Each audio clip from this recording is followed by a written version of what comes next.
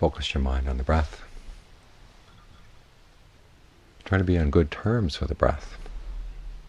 After all, it's the energy of life.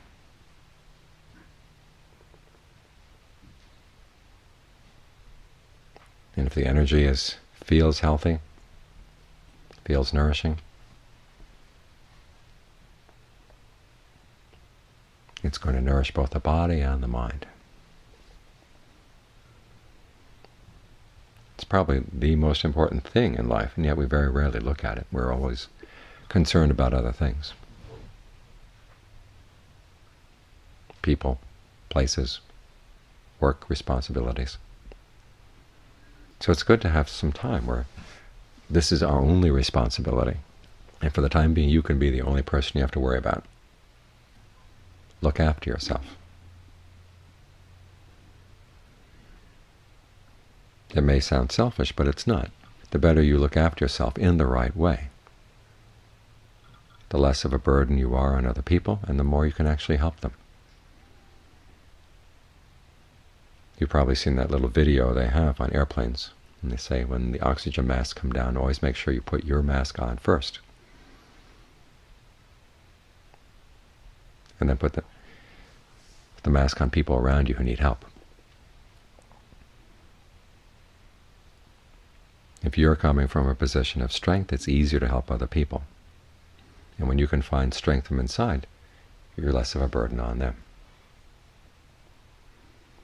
So here's one area where there's a lot of untapped resources. The energy of the breath in the body. Think of it going through the whole body as you breathe in, the whole body as you breathe out. Massaging every cell of your body, energizing every cell of your body. The areas that are tense, think of them dissolving away in the breath.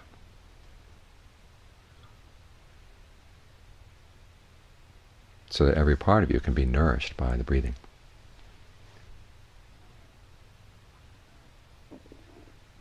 This is a very important principle in finding true happiness.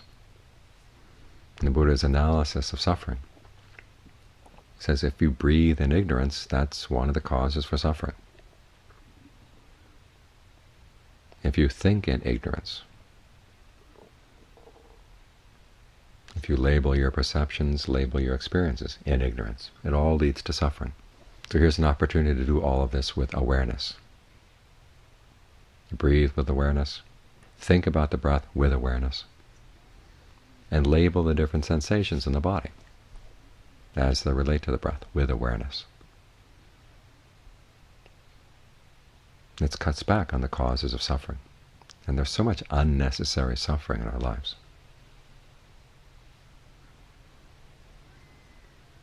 Years back, during one of the commemorations for Ajahn Lee's passing, the very last day of a 3-day event, they had invited a monk from Bangkok to come out and give a sermon.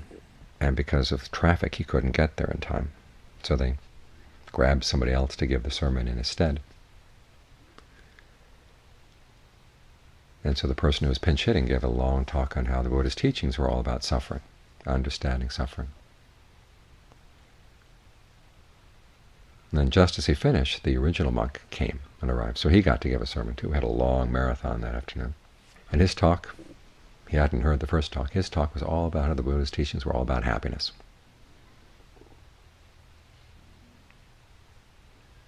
And they're both right. The Buddha focused on suffering because if you want to be happy, you have to understand suffering. And if you want to be happy, you have to understand happiness. We have so many misunderstandings around these things.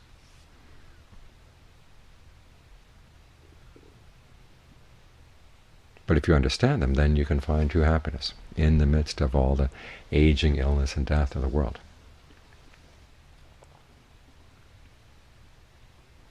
The causes of suffering, the Buddha said, come from within. And we can also make the causes of happiness come from within. And when happiness comes from within, that means that your happiness doesn't have to conflict with anybody else's. For most of us, happiness means gaining wealth, gaining power, gaining status, grabbing at beauty. And there's only a limited amount of these things in the world. There's not really enough to go around. When you gain wealth, someone else is going to lose. You gain power, other people lose their power. You gain status, somebody else is pushed out of that status. And so on down the line. And if your idea of happiness depends on gaining things like that, then it's going to inevitably lead to conflict. It's going to be unstable. Because if your gain means someone else's loss, they're going to do what they can to gain what they've lost back. But if you understand that happiness comes from within, it comes from developing your own inner resources, things as simple as the breath, that puts you in a very different position with regard to the people around you. Your happiness doesn't have to conflict with theirs. In fact, your happiness can actually help theirs. If you know how to find true happiness inside, cultivate your breath, cultivate your thoughts in the proper way. You can be a good example of them, and you can actually share your knowledge with them at the appropriate times. And you've probably noticed people who have that kind of glow from an inner happiness. You pick up some of that glow just being around them. So you create a better environment for the people in your family, the people at work.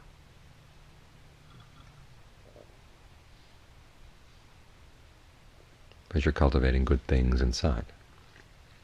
There are three basic principles: generosity, virtue, and meditation. And all three have to work together. It is possible to be generous and not be very happy about it, especially when you think you're being generous in hopes of getting something back from the people that you're benefiting. And you start getting impatient about when the result's going to come. This is what the meditation is for, is to remind you we're being generous because it's good for the mind in and of itself. That's the reward right there. It helps to cleanse the mind of its greed.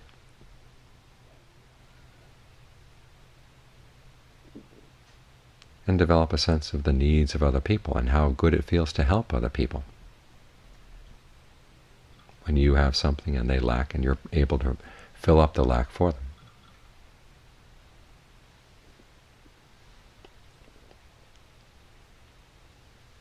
And it so happens that when you're generous, other people will be generous with you, but the prime purpose of the generosity is to cleanse the mind.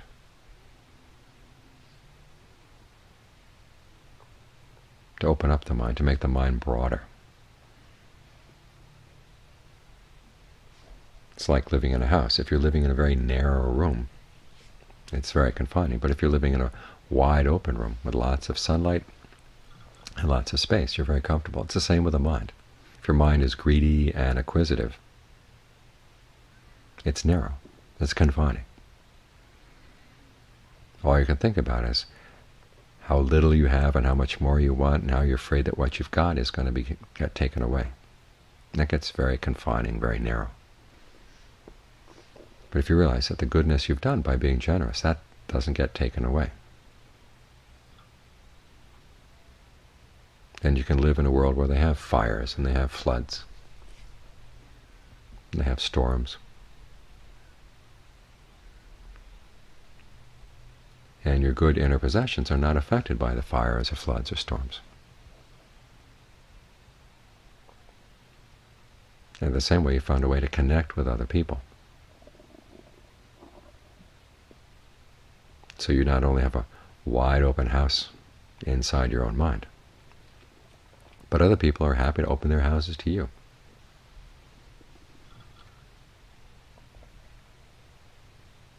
So the mind gains a greater sense of spaciousness by cultivating the virtue of generosity. Then there's the virtue of the precepts. This also is a kind of a gift. The Buddha says if you make up your mind that you're not going to kill anybody at all, you're not going to steal anything from anybody at all, not engage in illicit sex with anybody at all, so on down the line, you're not going to lie to anybody, you're not going to take intoxicants at all, He says you're giving total safety to other beings. That there's nobody out there who has to be afraid of you. And then you're going to get a part of that safety as well.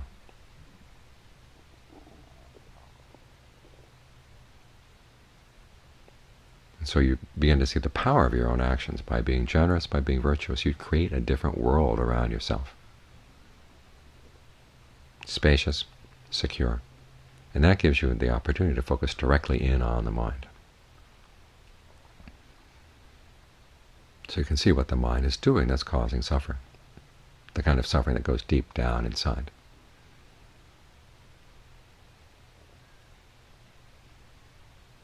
The mind has the opportunity to sit here and meditate, to get quiet.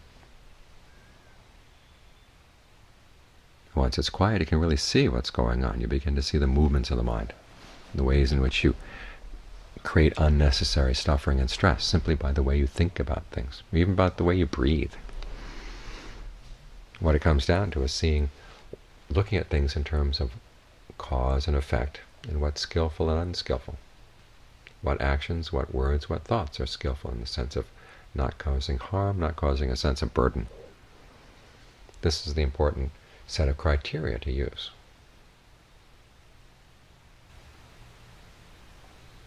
As the Buddha once said, the beginning of wisdom is when you ask that question, what, when I do it, will lead to my long-term welfare and happiness?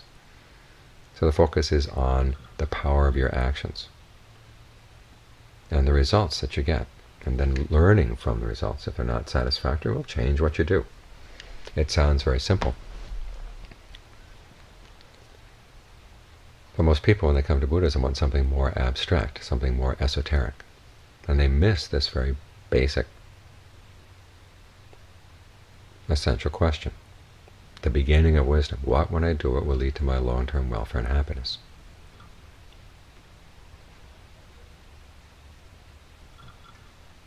And so you look at your external actions, you look at your words, and you begin to look at the movements of your mind.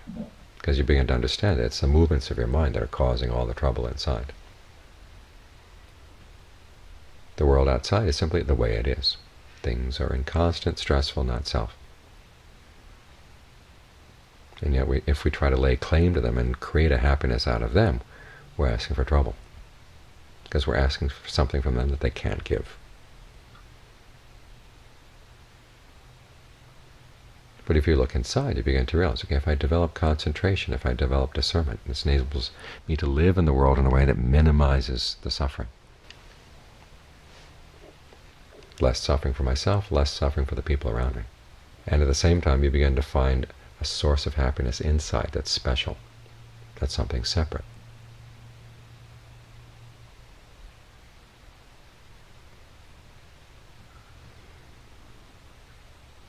And you realize that it doesn't require all that much. We miss this internal source because we're so ignorant.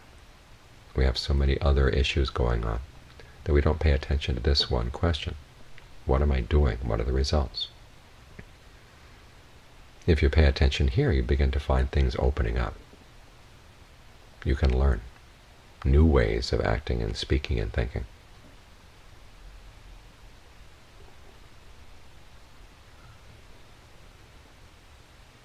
So in this way, as you come to understand the sources of suffering inside, you also begin to understand what true happiness is. When you understand true happiness, it's a lot easier to live in the world with compassion, to live in the world with goodwill, sympathetic or empathetic joy. Seeing when other people are happy, you're not jealous of their happiness. Their happiness doesn't diminish you.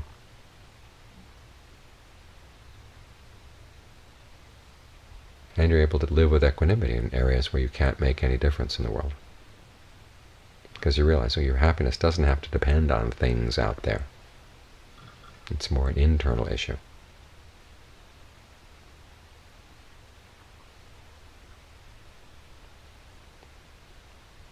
And so when you understand the issues of suffering and understand the issues of happiness, that's what makes happiness possible.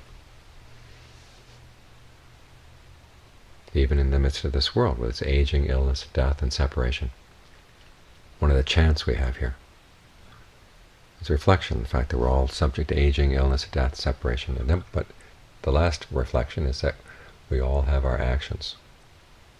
We're heirs to our actions, and this is where the hope lies. Learn to look at the way we act and learn from our mistakes. That's the way to find true happiness, even though there's aging, illness, death, and separation all around us.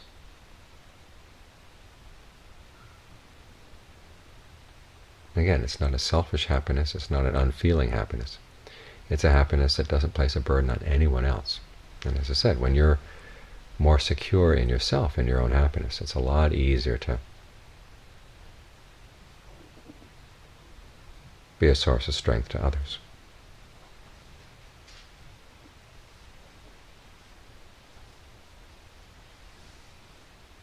So keep these points in mind as we go through the activities of tomorrow, and you leave the monastery and continue in whatever other activities you have in your life. Understand where true happiness comes from, understand where true suffering comes from.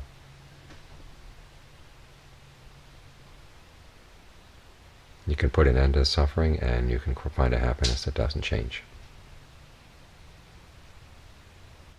It's always there when you need it.